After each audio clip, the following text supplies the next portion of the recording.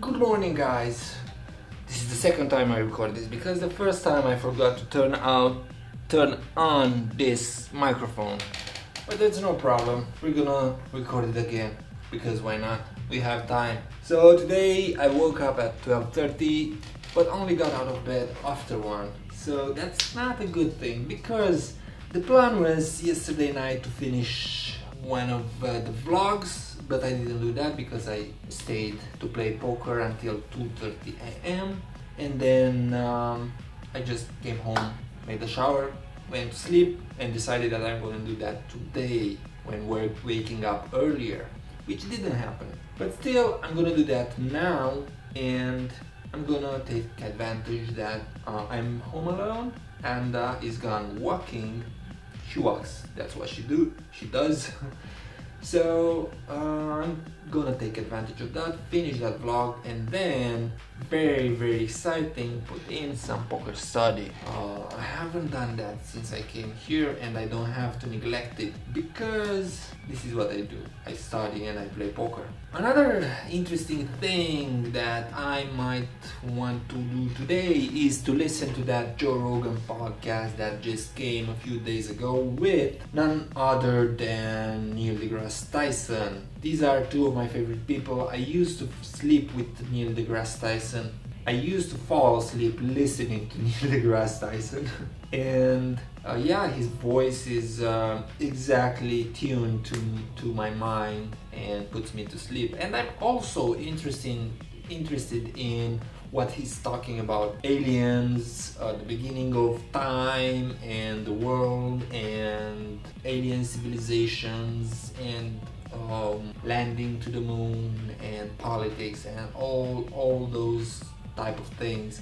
I'm really interested in underscoring. What does she need? What do you need right now? Da, ce să fac puiucă dragă la birou? Alright, where were we? I have no fucking idea what I was talking about. Aliens? Anyway, I'm gonna go and do my thing and see you later. Hello, some donuts for you. Cheers. So good. Beautiful. Can you believe this thing has 0 sugar? And gluten free.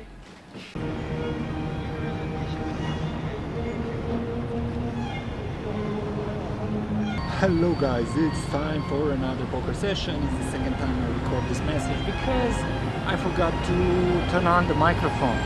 This happens quite a lot lately. I need to learn my lesson already. Anyway, I want to tell you how I just listened for an audiobook while walking from home to the casino, a 15 minutes walk. And I used Blinkist, an app which makes a summary of an audiobook, so you can listen the most important information in a book in 15 minutes or even less. They give you like 10-15 blinks, they call it, with the main ideas. The principle behind this is the 80-20 principle, or the Pareto principle, which states that 80% of the results come from 20% of your action. Translated into books, this means that you can take 80% of the information contained in one book by reading only a specific 20% of that book, or having someone make a summary for you and you just listen or read that summary. That's what Blinkist does, and to be honest, I don't have any affiliation with them. I don't have any interest. You just search on your app and find Blinkist. I totally recommend it. It will change the way you read books or listen to books, especially if you're like me and want to get more done in less time and want to read more books. This is one area of my life where I was always trying to improve and read more and more and more, and always have like a 100 list book that I want to go through. And this Blinkist app helps me go through them faster. And if I find a book that I'm really interested in, then I can go ahead and buy that Kindle version or that Audible version of the book. And that way I can focus on exactly what I care, and I can get the information I want in the specific areas or domains that I am interested in. So I'm thinking about sharing my books every day with you, what I listen and what I'm interested in. Today's book was Seinfeldia. It was about how Seinfeld became one of the most successful TV shows of all time. So check this out. I really loved Seinfeld. If you're younger and you haven't watched it yet, I totally recommend you should do that right away, because it's really, I think, in my opinion, the best show ever. Now, moving back to poker, it's 6 p.m. and I hope we don't stay a lot on the waiting list, but let's get inside and make some money. Yo, another session done, another successful day today, and the theme of the day is being patient, and how being patient really long-term will bring you money when playing, especially live poker. And today's session is a proof of that, because the first 3 hours of the session I got dealt almost no cards, and the cards I got dealt that were playable, I played them, but I missed every flop. So I had like king 10 offsuit in the big blind, I would call, miss the flop like 5, 6, 7. Or king jack flop, king ace 7 deuce, stuff like that. So continuously missing flops. Then when I open pre-flop, I get 3 bet a lot, and I have a hand from my folding range, and I just kept the discipline, just fold. Even when I had marginal hands that I felt the need to open, I would just fold them, because I knew they are not in my opening range, and I kept to the discipline. I kept to my pre-flop ranges. I played disciplined post-flop and waited for the good opportunities, and the opportunities came. So yeah, I have 3 hands that I want to share with you, 3 of the biggest hands of the night that made me a really decent winner for today. The first hand was pocket kings. I was in big blind, middle position, opens to 400, small blind calls, and I make it 2000 with pocket kings in the big blind, and only the middle position calls. The flop counts 5-5-3 with a flush draw, and the pot is 4400. I bet 2000, so half pot. I sized the bet to have like 8000 on the turn, and my opponent was left with only 7.5 thousand. So I sized it so that I can push all in on the turn, which I want to do with maybe ace king or stuff like that, or flush draws and overcards. Yeah, so I make it 2000 and he pushes all in, and of course I call, and he has pocket tens and we win. So we waited our opponent's mistake, and it came, because the games are good, why not? And then again pocket kings. A few rounds later we have again pocket kings in the cutoff. We open to 400, the button calls and the big blind calls as well, and we go 3-way to a flop of 7-7-3 rainbow. We see bet 400 into 1200, and the button raises us to 1200. Big blind folds and we call. Of course, we see the turn, which doubles the 3, so now it's 7-7-3-3, and we check, and he bets again 2600 into 3600. And of course we have to call here one more time.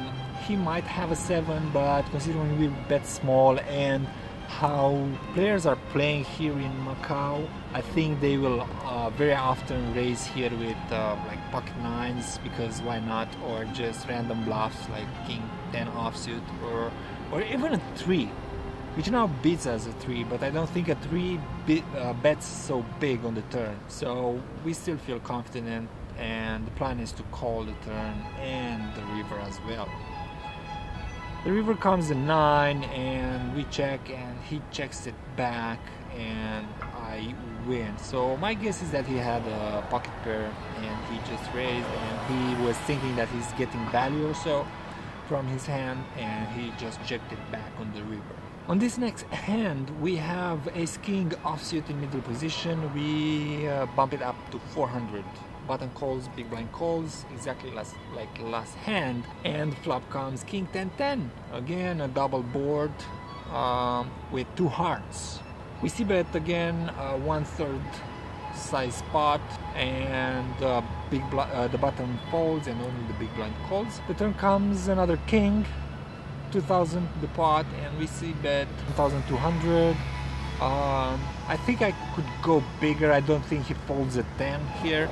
Of course we split with the king, but I don't know, I don't want to go too big because I still want to get value from queen 10 or stuff like that. He was a weak recreational player, so I think he might call here with a draw, and we bet 1200, and he min raises to 2500.